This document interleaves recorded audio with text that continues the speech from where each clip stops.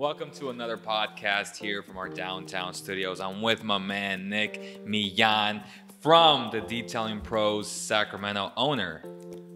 How you doing, brother? Appreciate you coming on. Yeah, absolutely. Thanks for having me, Leo. It's been great. Yeah, owning the Detailing Pros has been an interesting experience. It's been great here in Sacramento. And we'll get into that because we want to use this platform not just to talk Kings basketball, but to really showcase the local business owners, what it's like to own a business, how you guys contribute to the economy here locally. And we want to use this platform to empower you guys. That's what it's all about, in my opinion. And just real quick, tell them what this business is all about.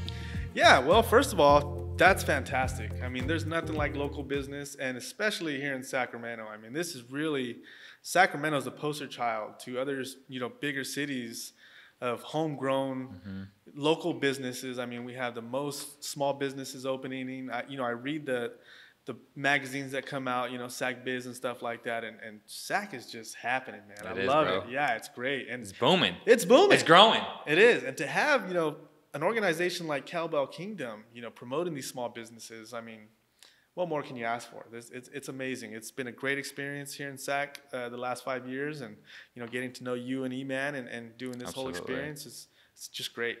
So how did you start this business? How did you come across it? I know your background is in archaeology, right? And sometime in the future that is still your goal, to just travel with your wife and just go look at awesome rocks, dinosaurs, and all that kind of stuff. right. So that's always a misconception. Archaeology and dinosaurs. I was kidding, by the way. Always, always. Kidding, by the way. But yeah, you know what? I'm married. I've been married going on 12 years this May. That is a blessing. And I got two children, Jordan and Claire, and it's two little archaeologists in the making. In the making, right? Yeah. So I came to Sac 5 years ago because I got accepted to Sac State, and I wanted to get my archaeology. Stingers up. Stingers up. Yeah. Stingers up. Man, yep. Psych. Psych. So it's I got my degree in archaeology, and I do about 2 to 3 jobs a year, and I love it. There's nothing like digging up 10,000-year-old fossils or artifacts. It just does it for me. However, needed something to pay the bills, right? And I was looking for a part-time job. I didn't want to work at McDonald's, certainly, and I had a background in car culture, and I thought, well, I'll just take up this detailing thing. I used to do it back in the day. I'll just do it again, and little by little, it morphed into this business, the Detailing Pros. You're a master detailer. Master detailer, Which is we have to distinguish that, right? Well, according to my calculations, there's only 2 master detailers in Sacramento. Ooh. I'm one of them, and I take pride in that. No doubt. So I didn't know there was such a thing, but as soon as I found out that you can go get trained, become a certified master detailer, I jumped on the opportunity. And my Detailing Pros franchise is located in Southern California, Huntington Beach, California. Went down there for 2 weeks, got trained, and every year we go back and brush up on new technologies, new chemicals, things like that. We got Detailing Pros essentially all over the world. We got Mexico City, Australia, St. Louis, Texas. And so just meeting up with those guys every year to go up on new technology and how they're doing, how I'm doing. It's great camaraderie, man, and the industry's changing. We can go on a whole another segment about that, but the business has been great, and yeah. So how have you used social media to your advantage? How do you plan on using it? And I do want to ask you a little question about one of the latest posts that you did, which was a quick tip, which I love. It's always important to educate your audience, which was steaming your ventilation system to significantly reduce any bacteria buildup. Talk about that a little bit. Sure. So the social media, I Instagram, Facebook, Twitter, I'm all on those. And, any small business owners out there, how difficult that can be to maintain that and run a successful business at the same time. You have to wear so many hats, as I'm sure So, having you guys on my side and having this collaboration is just fantastic. But yeah, I mean, there's, that's what goes along with being a certified master detailer is you get to know certain things like this. I can look at your paint and tell you, okay, you got a little bit of clear coat, you have a lot of clear coat. I can take down those water spots. I can take those scratches out. I can evaluate your vehicle to tell you exactly what I can do to your car. And this one in particular, I just posted this on Instagram. the gentleman had a smell coming out of his AC system. He said, every time I turn on my AC system, I got a funky smell coming in, and that's common. Okay. And not everybody knows that there's a cabin air filter. So you have your air filter in the engine compartment, but you also have an air filter under the dash where all your AC air comes from. It goes through that air filter. And so if that filter's dirty, you're going to have that smell and that funkiness, So what I do is I steam clean the entire vehicle, seats, carpet, mats, headliner especially, and then I send steam through the ventilation system to kind of disinfect anything that's in there. And then I recommend them changing the cabin air filter, and then that essentially does the trick. Sounds like a master detailer. It's great, yeah, and yeah, I mean, when I talk to some of the other franchisees across the nation, we go over some of these ideas, and we're bouncing back and forth and learning from people that have been in the industry for a long time. Together, I think with all of us, I mean, it's over like 100 years of experience. It's wild. With all the detailers that I'm a part of, so having that knowledge goes a long way. Wow, that is some awesome knowledge. Now, before we move on to some Kings basketball, right? Because I know you're a huge Kings fan. Oh, yeah. You contribute to the economy, and the Kings are a big part of this community. No, that really is. One of my last questions is, what type of deals are you having right now? It's almost busy season. It's almost summer. Oh, yeah, almost. The rain, we have a little bit of sunshine. It's been kind of on and off this whole week. It rains a dozen week. It is, you're a little bit slow when it's rainy, right? But it's going to get super busy for you. What type of deals do you plan on offering? Sure it is, yeah, and then the busy season is right around the corner, and rain has been unfortunate. As a mobile detailer, we don't have a brick and mortar type building, which, being mobile gives me flexibility, but it also limits my availability during the rainy season. So right now, if you schedule a detail, we'll give you a wax upgrade. So we also have paint sealants, which can last up to a year depending on the circumstances and how you maintain it. So if you get our ultimate detail package, it comes with a high-grade carnauba wax already, and typically we charge about $125 to upgrade to a paint sealant.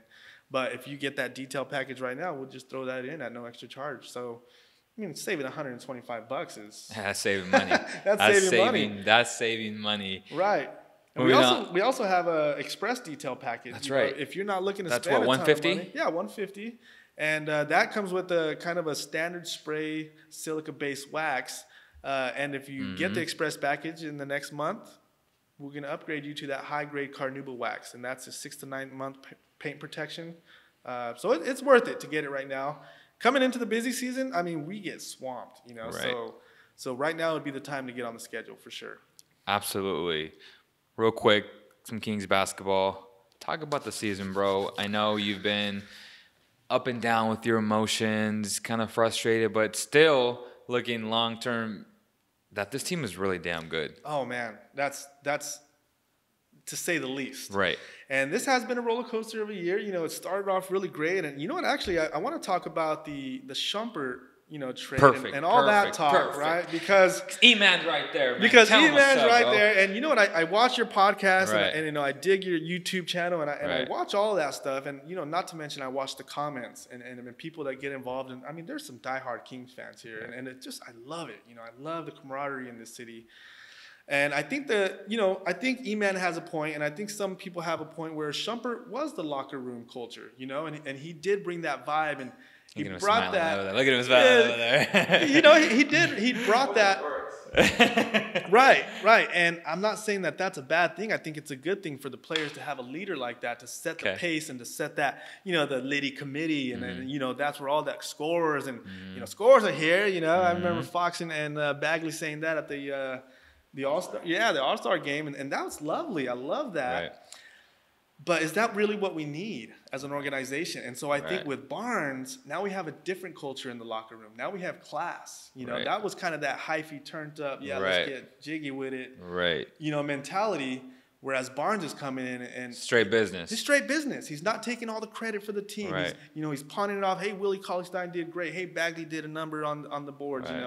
And so it's that culture now where it's unselfish culture. Absolutely. And it's class. It's class, and I think that's going to go a long way for the team for sure. And you being a business owner, I've always said this, and my biggest argument with that whole Shumpert thing was, at what point, as the leaders of your team, De'Aaron Fox, Buddy Hield, do you take accountability for the losses? At some point, you have to grow up.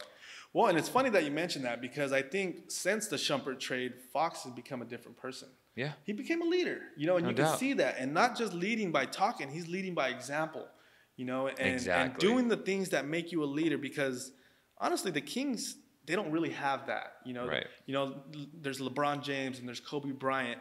The Kings need a person like that. And it has to be Fox. It has to be Fox. Has to it be does. Fox. And it's possible. And Right. you can see it, you know, over the course of the last season, you can see him stepping up to the plate and becoming He's that really leader. talented. I love to see it. Yeah. He's and really He's talented. super talented. Super Yeah, talented, class act, professional. exactly. Has that jiggery, but he knows when to come out with that. He's very patient on the Right. court. He gets everybody involved, and I'm super excited about his future. And the Kings will go as far as he takes them. Oh, yeah. I said that when the season started. I had the Kings winning 25 games, and I'm not ashamed to say that I was wrong. But so is the entire nation. Everyone had the Kings winning 25 games. Right. Like, that's okay to be wrong. And again, hold me accountable to it. And I said, I hope I'm wrong because I want this team to make the playoffs, right? Right. And after that buzzer beater that Bogdan hit against the Lakers, I was like, Kings are making the playoffs. And I was wrong again. But you know what?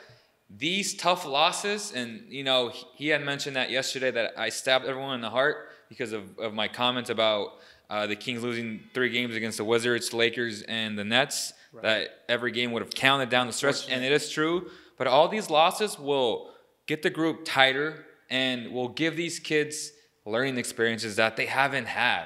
And that's how you learn, by losing, right? It is. Even in business, like, you got to lose some money Absolutely. to learn. Absolutely. And not just money, it's the experience. You Right. know? And I don't ever consider, especially in business, a failure. You know, either you don't win or you're learning something.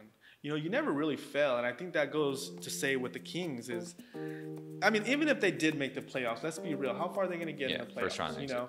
So the experience of just having this opportunity to work as a team, collaborate, having someone like Barnes come in, you know, he's got a championship ring. Right. You know, he's really the inspiration for these guys.